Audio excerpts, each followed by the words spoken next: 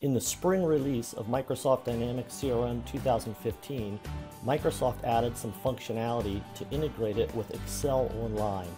Today we're going to take a 2-minute look at how this can significantly speed up data entry for your users. So you can see here I'm on my list of my open leads, and if I go over here to export to Excel, there's a new option, Open in Excel Online. If I click that, the first time, by the way, I think it gives you a little help screen. You can see here I am in Excel Online embedded in CRM. But now if I wanted to do some quick updates, for example, let's say I wanted to drop the word sample from some of these records.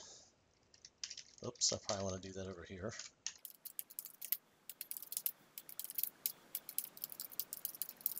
And so on. I could do this with a bunch of them. And maybe I'll even change a status reason here to that they've been contacted.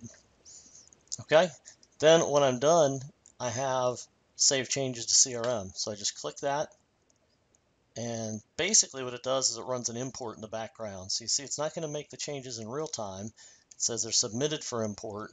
I can go watch the import job like I could have in earlier versions, and that's all that there is to it. So if you like to be able to get in and edit your lists really quick without having to open up each record individually, and you don't want an expensive and complex add-in for CRM to do inline data entry like in Excel, you can do it just like that. And if I refresh this, you see that my changes are now there. Thanks for joining us for this demo of the new Excel integration with Dynamics CRM. And to learn more about us, best practices for CRM, and how to avoid the 30 to 60% failure rate that most CRM projects experience, check out our website, our blogs, and our upcoming events.